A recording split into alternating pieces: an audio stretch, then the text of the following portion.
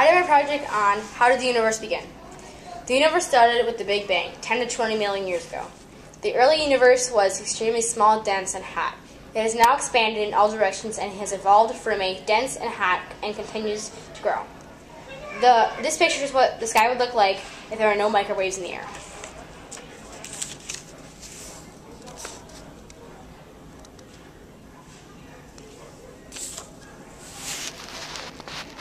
Before the Big Bang, the universe was compacted all together, and after the Big Bang, the universe got stretched out. Before the Big Bang, the universe could fit in the palm of your hand. This is a drawing on how it happened.